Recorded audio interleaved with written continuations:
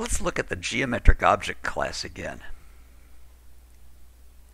I've added two methods, getArea and getPerimeter, to this base class. Both of these methods return 0. Looking at the circle class, I'm overriding those methods. In this case, the perimeter of a circle is its circumference.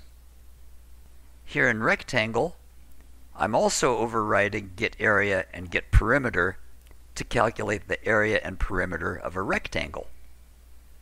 Finally, I have a new class, triangle, which also extends geometric object and defines a triangle by the lengths of its sides.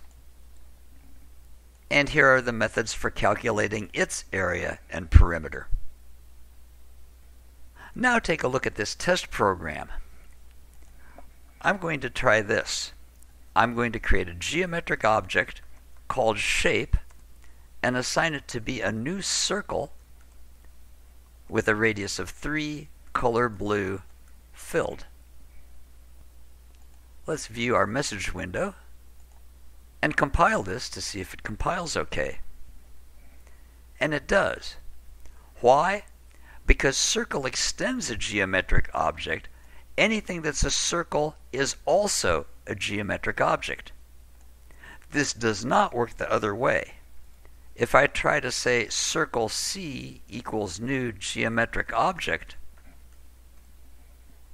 the compiler will complain that geometric objects can't be converted to circle.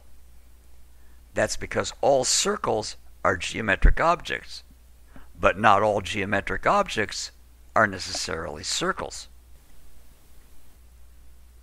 Now let's create an array of 3 geometric objects.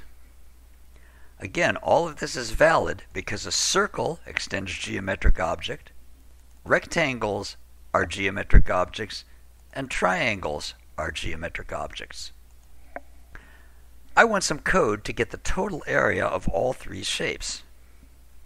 We'll set double total area to 0, and then have a for loop which goes through the entire array, and say that total area plus and becomes shapes sub I dot get area, and then print the result.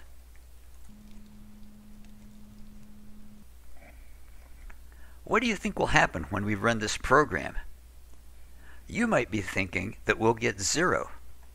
After all, this is an array of geometric objects, and in geometricobject.java we've said that getArea returns 0. Let's compile this, and then let's run it. And it turns out we don't get 0. There are really 2 things that are going on here. Let's look at what happens when the compiler sees the Java code. As far as it's concerned, all the elements of shapes are geometric objects, and that base class has a getArea method. That's why the compiler doesn't complain when we say shapes sub I dot getArea. At runtime, things are different.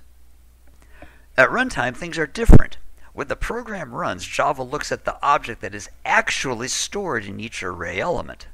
The first element is truly a circle, so circle's getArea method is called.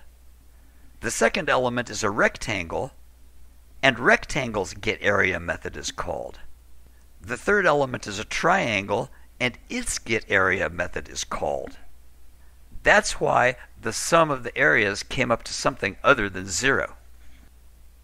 This is called polymorphism, from the Greek words meaning many forms.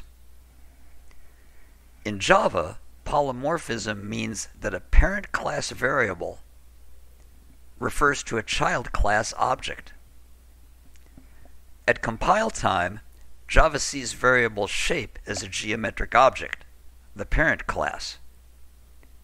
At runtime, Java sees its form as a circle.